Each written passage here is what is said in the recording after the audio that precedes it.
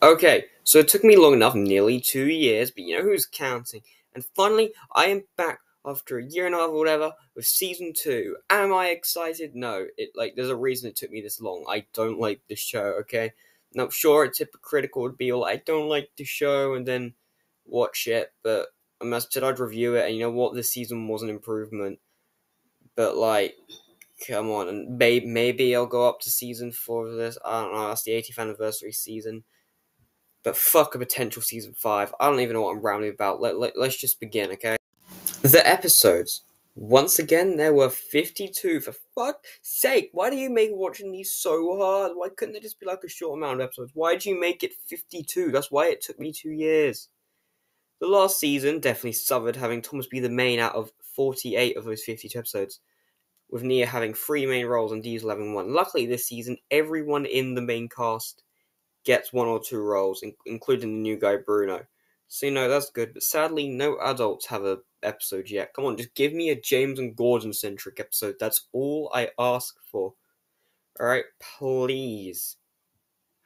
Also last season there was only one episode where I was more positive about it than negative, and that was the super long shortcut. Thankfully this time, it's more of an improvement. We have a bit more to work with. This time around, there's more episodes this time that I like. Carly's Magnificent Magnet, A Cranky Goodbye, and 1 or 2 more that I just don't remember the titles. I'm sorry, how am I meant to remember what happens in the episode called Off the Rails? Alright, they leave the track every episode. Sometimes they can jump it, sometimes they can't go around. I don't get the logic behind this world. I'm sorry. But for every good episode, there's one called Stink Monsters.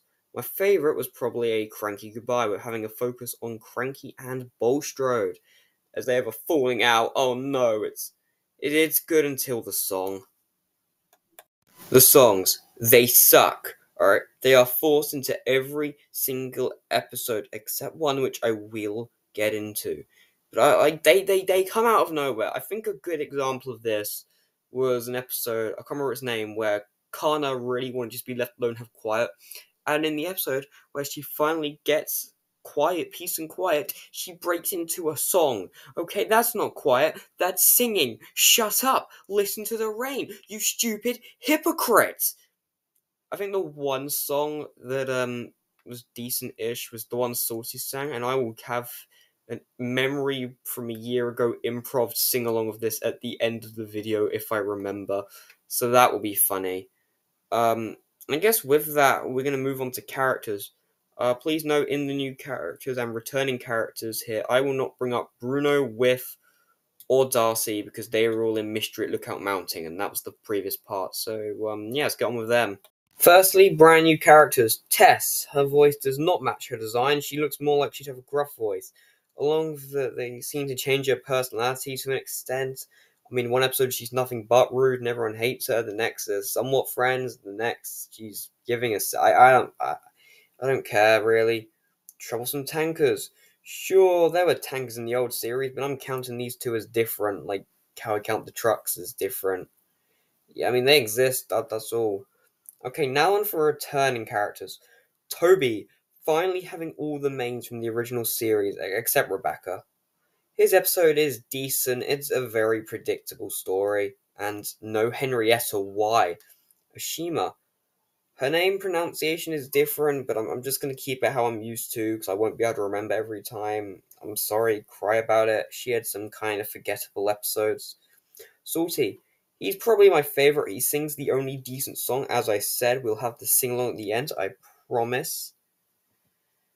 Yeah, he's probably my favourite newbie. Well, not newbie, but returning.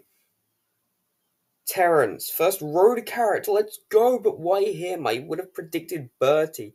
I mean, he's decent, it's a nice episode, it wasn't anything special, but the one with him and Skiff, that was alright. Beresford, nope, I hate him. Why does he move like that? Why does he go wherever the heck he wants? I'd be terrified to live here.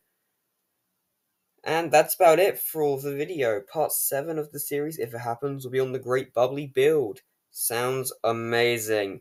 I'm hoping to get through it and Season 3 before Christmas Letter Express and Season 4 come out, if I do them, but yeah, I guess we'll have to wait and see. Yeah, and now for the sing-along. Greetings, I'm Toad the Brake Van, and if I'm being honest, we will not be in tune or anything. So let's begin. Find a treasure fit for a queen, look out from a mountain you have seen. If you look real hard and your eyes are keen to find a tower of stone. Hey ho! As the wind does blow, the song has secrets you should know. Hey ho! Round the island go, a treasure waits below. Once inside that tower of stone, stand in a place where the sun has shone. On the wall just above the throne, a secret you will find. Hey ho! As the wind does blow, the song has secrets you should know. Hey ho! Round the island go, Dan, just shut the fuck up. Hold on, me? No. Guys, You were the one that was totally serious. serious. Hell, he's taking it apart! I know we Right get now, totally what's tight. going on? Cut the thing. Guys, I'm being